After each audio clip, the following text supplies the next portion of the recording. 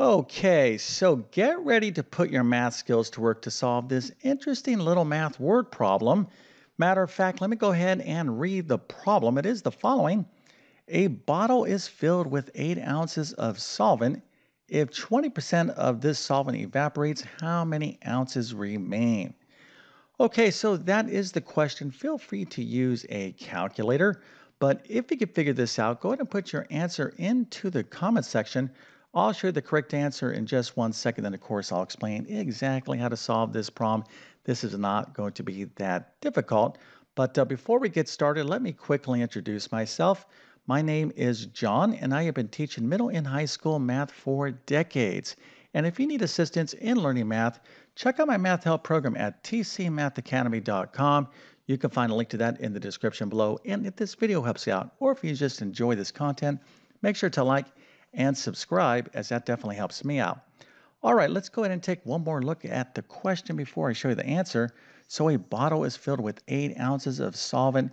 Now, just in case you don't know what solvent is, that's effectively just some sort of chemical. Of course, there's more of a technical, explanation of a solvent, but you can think of it as a chemical.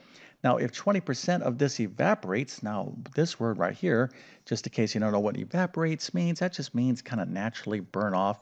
It's like if we had water out here, and here is the sun, and this bucket of water over time is going to decrease because the water is going to evaporate. Well, that's what's going on here with this solvent. So if 20% of this solvent evaporates, how many ounces remain? Well, let's go and see the answer. The correct answer is 6.4 ounces.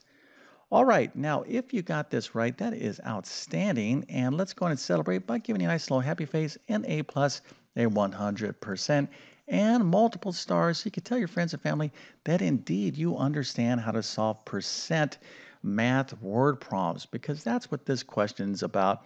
It's not that difficult, but of course, you have to have a good understanding of percent. So if you didn't get this right, no big deal. Let's go ahead and take a look at the solution right now. All right, so first things first, one, we are dealing with a math word problem. And anytime you're dealing with a math word problem, always use the rule of three. Read the problem at least 3 times before you do anything.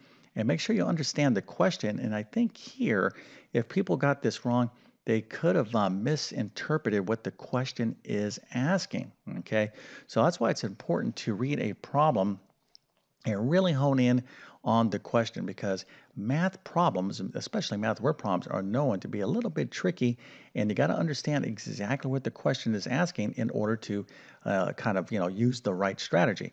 So here we have this bottle, right, of 8 ounces of solvent. And if 20% evaporates, how much remains after this happens? Okay, well, the best way to solve this problem is to try to model the information, and we can do that pretty easily by coming up with a nice, lovely little sketch here. All right, so now your kind of model can be different, so feel free to be creative, but you got to understand what's going on with the information in the problem so you can kind of see the solution. That's why a picture is worth 1,000 words. So let's suppose this is my little bottle here, and here is our 8 ounces of solvent. So what's going to happen? Well, 20% of this is going to evaporate. Okay, so 20% of this solvent will evaporate. So that means that 80% remains, because if this bottle is 100% filled up and 20% evaporates, well, we're left with 80%, or 100 minus 20, which of course is 80. So what's really going on here is we want to find out what is 80% of 8 ounces. Okay, so if you can figure that out, well, then we can solve the problem. So this is not that difficult. Now, another approach you could take is figuring out what 20% of 8 ounces is, and then subtracting away. But probably some of you out there may have just taken 20% of 8 ounces and then just basically thought that was the correct answer, right? I'm pretty sure some of you did that, but no big deal. Let's go ahead and actually calculate this now. But really, the question we have to focus in on here is 80% of 8 ounces is what, right? So 80% of 8 ounces, we need to do this calculation. And again, feel free to use your calculator. All right, so let's go ahead and take that next step, which of course is having you quickly subscribe to my YouTube channel. I definitely need your support. Right now, it's not looking too good in the world because math proficiency continues to decline, right? Now, over the years, of course, I went to school in the 70s and 80s. There was a far less technology in the classroom, and I think that was a good thing. But it seems like as we increase the amount of technology that's out there, proficiency seems to be going down. And I think that's because people are just rely too much on technology. Okay. So if you really want to learn math, you got to buckle down.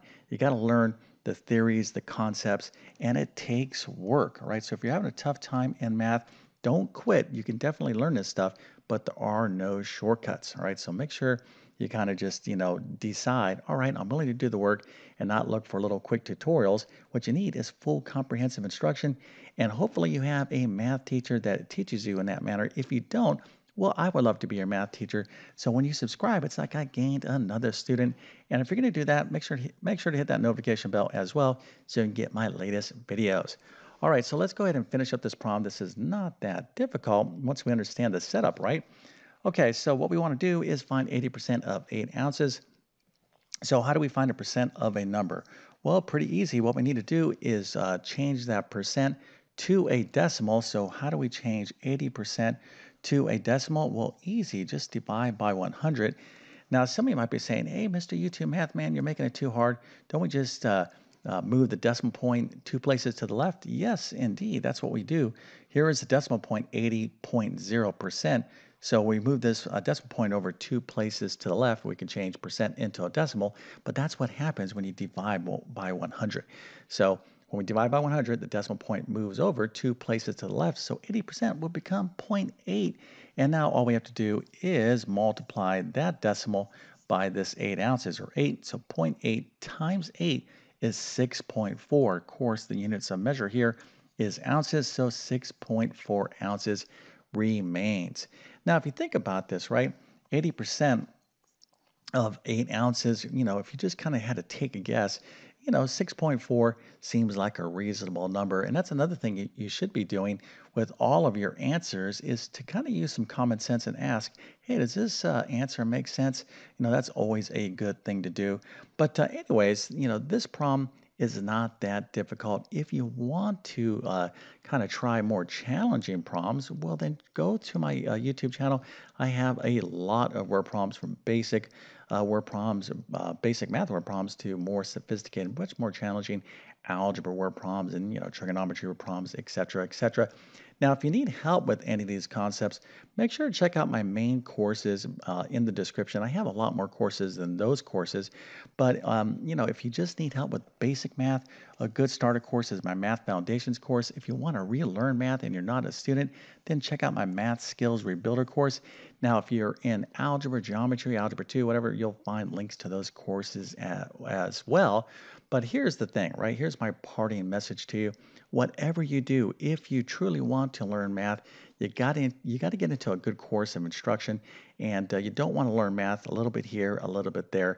You need to get good course lesson instruction, if you will, and then follow that up with a lot of practice, practice, practice. Remember, math is a skill, and you can learn this if you put the effort into, learning it, right? Just like anything else. Okay, so with all that being said, I definitely wish you all the best in your mathematics adventures. Thank you for your time, and have a great day.